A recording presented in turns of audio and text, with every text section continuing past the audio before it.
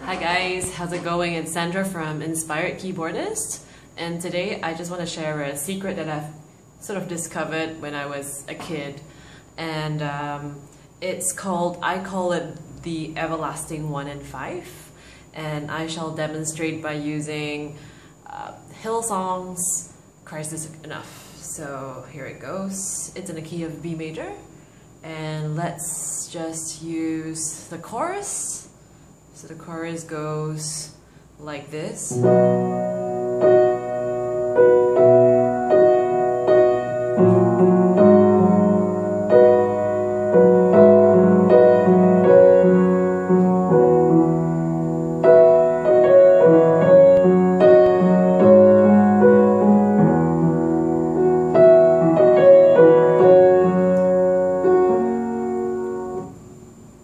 Right, so you can see that I actually kept some notes playing all the time, and actually those notes are the 1 and the 5 of the key. So in this case, Christ Is Enough is in the key of B major, and so thinking of the B major scale, so this would be the 1 of the scale, and then this would be the 5 of the scale. Now, to make a contemporary worship song sound contemporary, one of the secrets most people use, and we've all come to discover at some point, is that 1 and 5 is almost played throughout the entire song. So here's a different version. If I don't play 1 and 5 throughout, if I were to play pure chords, so to speak, then it would sound very different, like this.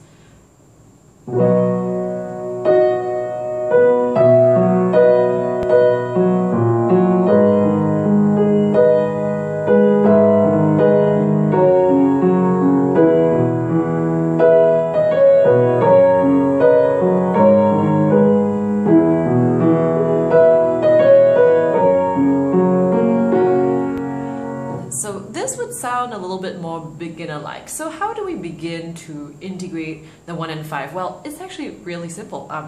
So what I did was just to try to make sure I play some Bs and some F sharps. It doesn't have to be this B, it doesn't have to be this F sharp. It can be any of the Bs. It can be any of the F sharps, really. And I just try to integrate and try to put one finger on any of them. And so it's also possible and actually easier if you want to play the 1 and the 5 all the time and just keep it extremely simple on the right hand while your left hand plays the chords, the bass notes. And this works really well if you're singing the tune, so the melody is taken care of. So here's an example. Christ is enough for me. Christ is enough for me. Everything I need is in you. Everything I need. Now, if you notice very carefully, my right hand's just so chilled. All it does is really stay here. And you will notice that actually I pretty much just did a lot of this. I stayed there throughout, and I could very well stay there throughout the whole entire song.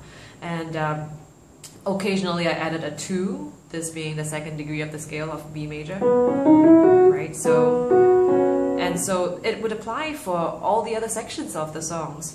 Christ is enough for me, and all of my devotion. Notice how I just pretty much did a lot of that. But when it comes to chord 5, which is F sharp major, which is if I were to simplify it to the pure chord itself, it would be. So I personally find that is a little bit too suspended. It usually would need to resolve to a, and so in this case it would be a 4, 3, 4, because that's a space of a 4 apart, 4 resolving down a step to the 3, that being a a third apart. And this would be a little bit of an advanced music theory knowledge, but I find that it's a little bit too suspended if I don't resolve it. So sometimes I don't necessarily use this all the time on F sharp. I might use, or I might just occasionally switch it up to just, or just have any of the movements here, but just don't stay at B the whole time in the chord of F sharp. So Christ is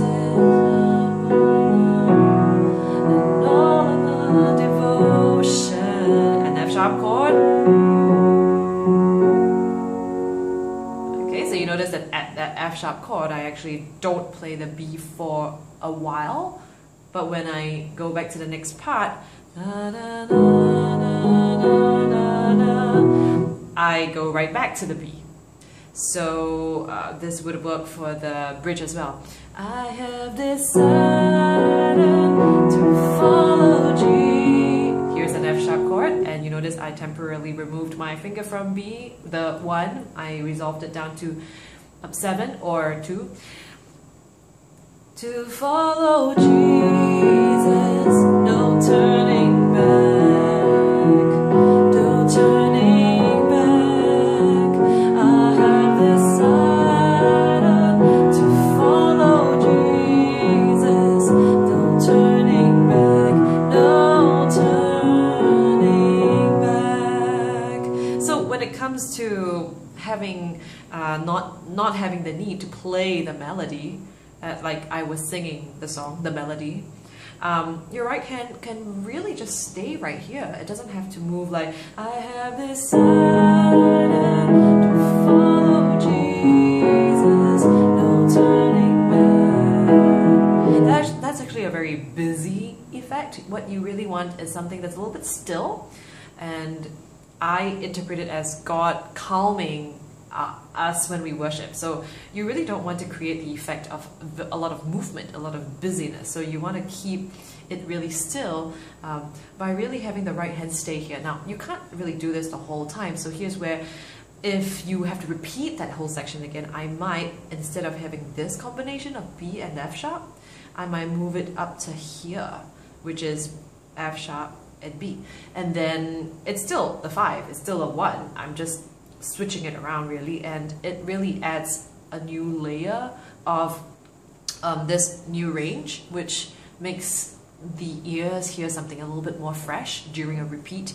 And of course, one of the secrets of playing well, avoiding stillness in playing, is to feature repetitions with variation. So here's a repeated section. I'm just going to play this section twice.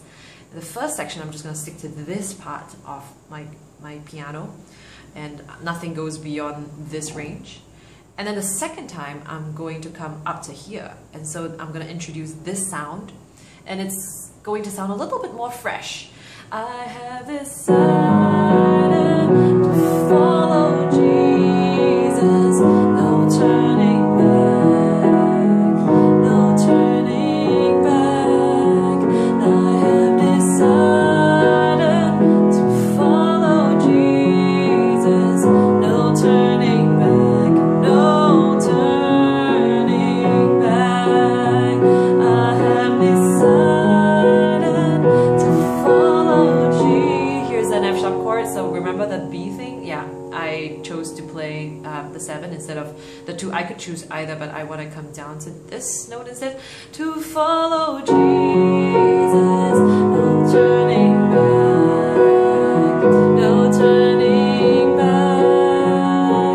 In this case, I decided that I'll do the B, which is the suspension, and then resolve it down to A sharp, the 7, halfway. So it was no turning back. Now I have decided to follow Jesus. No turning back, no turning back.